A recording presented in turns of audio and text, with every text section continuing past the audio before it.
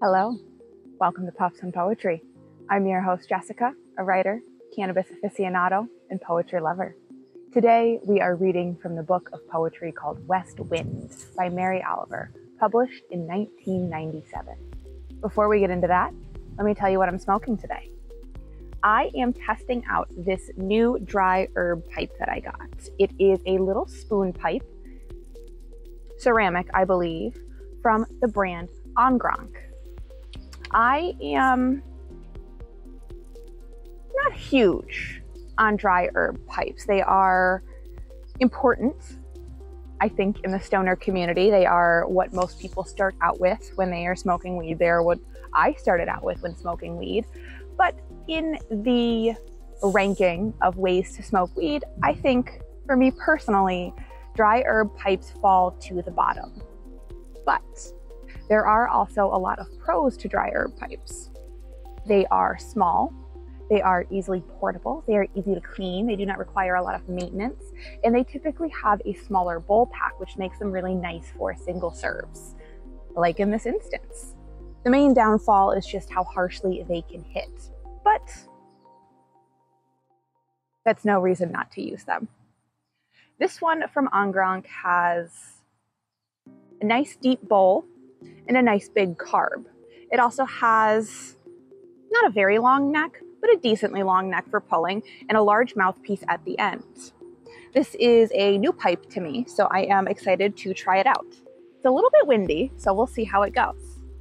In my flower mill today, I have a combination of CBD from a farm in Vermont, herbs from a Lavender Herbal Blend by Rebus Blends, and some THC flower that I've picked up while I am in Maine. It is a Strawberry Sour Pie strain, and it has about 12% THC, which I really like. I have been pleasantly surprised throughout my travels in Maine at how easy it is to find lower THC percentage flowers. Typically in established rec markets, I struggle in dispensaries to find things under 25%, let alone under 20%.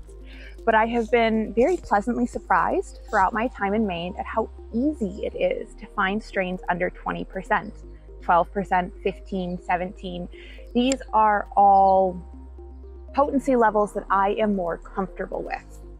I don't think that it is always necessary or good to be elevated to the moon. I think that in a lot of cases, a lower THC percentage is just as effective, if not more effective, than a higher THC percentage. And that is because of the biphasic effects of THC. I'm just going to leave that there and light this, but the wind just picked up. So before I light this, let me explain what I mean by that. THC has biphasic effects, which means the effects that it has in a low dose are opposite of the effects that it has in a high dose. So while low doses of THC can help relieve anxiety and promote focus, higher doses of THC can actually increase anxiety and make it harder to focus. Let's see if this is, nope.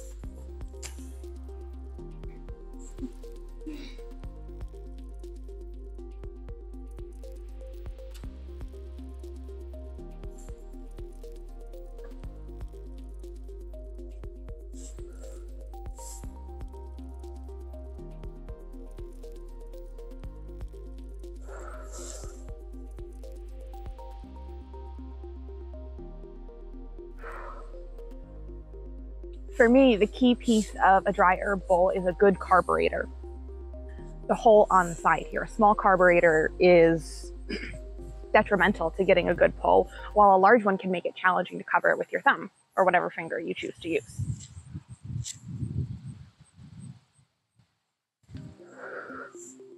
This Ongrok pipe has a nice carburetor. I also judge a dry herb pipe by its ability to keep a bowl cherry or lit in between pulls. This one's doing a pretty nice job so far, especially considering all this wind.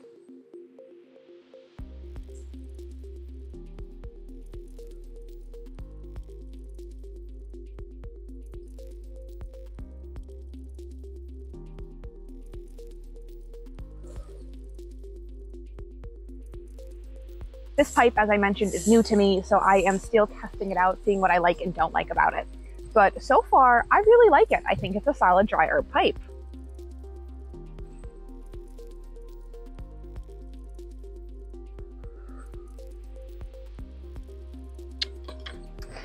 And I think that's enough about weed. Let's get into our poems for today.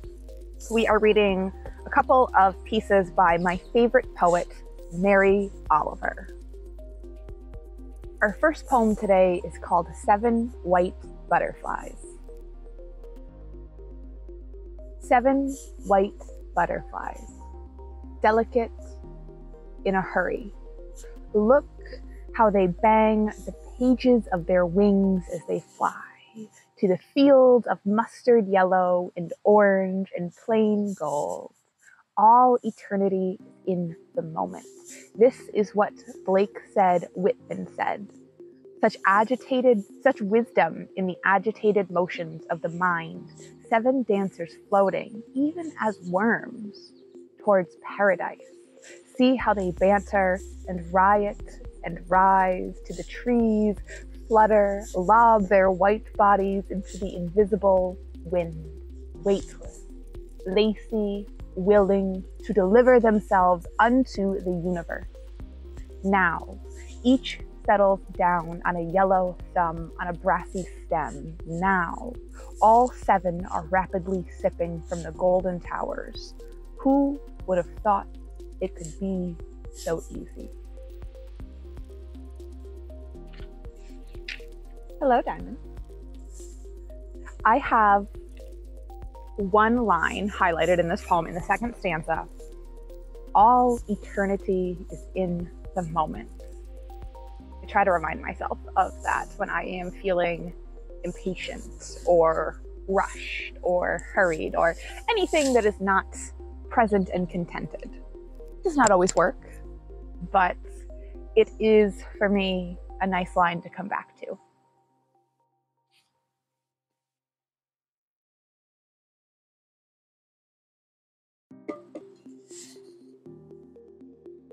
Our next poem today is called At Round Pond. Owl, make your little appearance now. Owl, dark bird, bird of gloom, messenger reminder of death that can't be stopped, argued with, leashed, put out like a red fire, but burns as it will. Owl, I have not seen you now for too long a time. Don't hide away, but come flowing and clacking, the slap of your wings, your death's head, oh, rise out of the thick and shaggy pine. When you look down with your golden eyes, how everything trembles, then settles, from mere incident into the lush of meaning.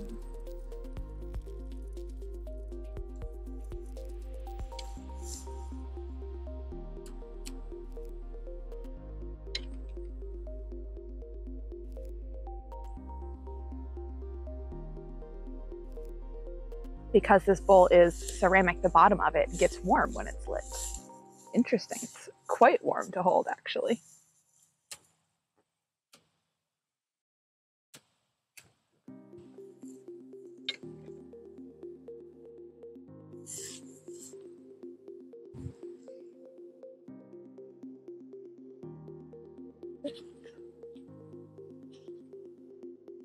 Yes. Our last poem today is called Black Oaks, and it is one of my favorite Mary Oliver poems. Okay, not one can write a symphony or a dictionary or a letter to an old friend full of remembrance and comfort.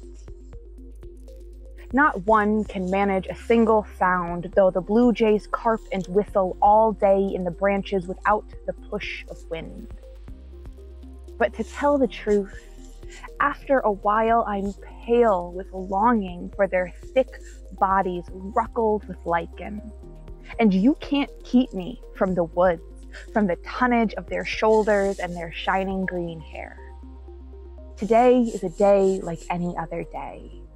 24 hours, a little sunshine, a little rain. Listen, says Ambition, nervously shifting her weight from one boot to another. Why don't you get going? For there I am, in the mossy shadows, under the trees. And to tell the truth, I don't want to let go of the risks of idleness. I don't want to sell my life for money. I don't even want to come in out of the rain. I'm not sure if Diamond's in the camera frame. She might be right out of it. But she started eating grass while I was reading that poem. Hi. And it was so distracting. Hi, sweet girl. I have the entire last stanza of this poem highlighted. I love it. And to tell the truth, I don't want to let go of the risks of idleness. I don't want to sell my life for money. I don't even want to come in out of the rain.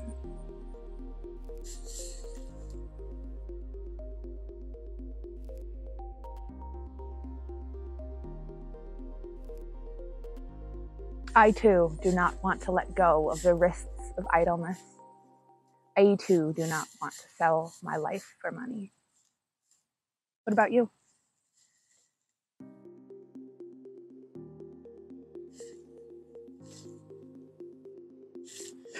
Those are all of the poems that I have for you today. Thank you for spending some time with me and with Mary Oliver. Until I see you again, be kind to yourself, be kind to others, and have a wonderful week.